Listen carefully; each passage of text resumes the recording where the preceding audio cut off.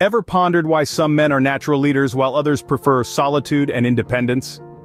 Welcome to the intriguing world of Sigma and Alpha males. These terms aren't definitive categories but rather lenses through which we can understand different personality traits and behaviors. Alpha males typically command the spotlight, while Sigma males, often misunderstood, thrive in their quiet independence. But what sets them apart?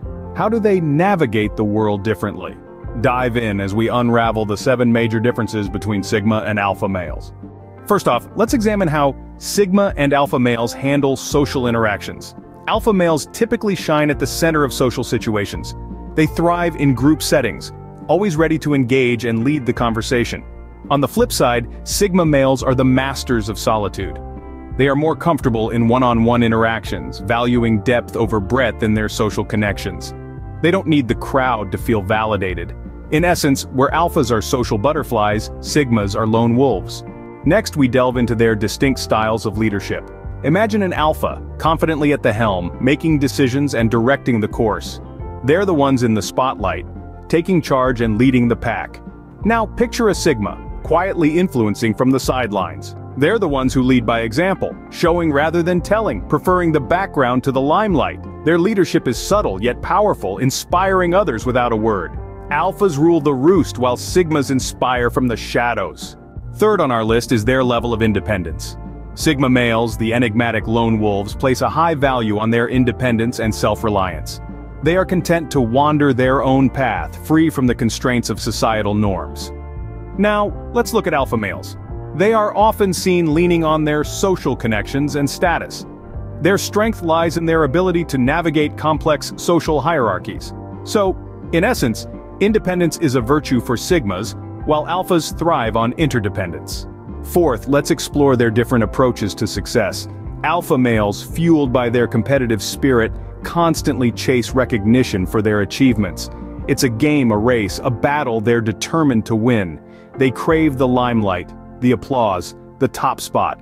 On the flip side, Sigma males value personal growth and satisfaction above all else. They seek success, yes, but not for the world to see. Their victories are silent, personal, and deeply rewarding. For Alphas, success is a competition. For Sigmas, it's a journey. Finally, let's tackle the remaining differences: communication, confidence, and adaptability. When it comes to communication, Alpha males are known for their directness and assertive nature.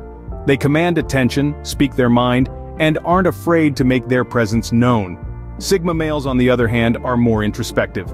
Their communication style is less about dominance and more about conveying meaningful thoughts and ideas. They're the ones who listen more than they speak, and when they do, every word carries weight.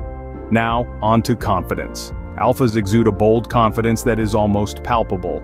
They walk into a room and you can feel their self-assuredness. Sigmas, however, carry a quiet confidence. It's not loud or boastful, but it's there, steady and unshakable, radiating from their self-contained nature. Lastly, we explore adaptability. Alphas are social chameleons, able to adapt to different social settings with ease. They thrive in the company of others, shifting their behavior to fit the situation. Contrarily, Sigma males exhibit a different kind of adaptability. They're comfortable in their own company and can thrive in various environments because they're not reliant on social interactions for validation or happiness. In communication, confidence, and adaptability, we see the final contrasts between our Alpha and Sigma males. So there you have it, the 7 major differences between Sigma and Alpha males. We've traversed the intriguing terrain of social interactions, where Alphas tend to dominate the scene while Sigmas prefer their solitude. We've explored the contrasting leadership styles, with Alphas leading the pack and Sigmas leading themselves. We've seen how independence is a hallmark of the Sigma, while Alphas thrive on social connections. We've examined their varied approach to success, with Alphas seeking external validation and Sigmas finding their own path. And finally, we've delved into the differences in communication, confidence, and adaptability between these 2 types of males. But remember, these are not rigid categories. Many of us exhibit traits from both, and that's perfectly okay. The labels of Sigma and Alpha are merely tools to better understand ourselves and others. The real journey is about embracing who you are and striving for personal growth. Until next time, keep exploring, keep learning.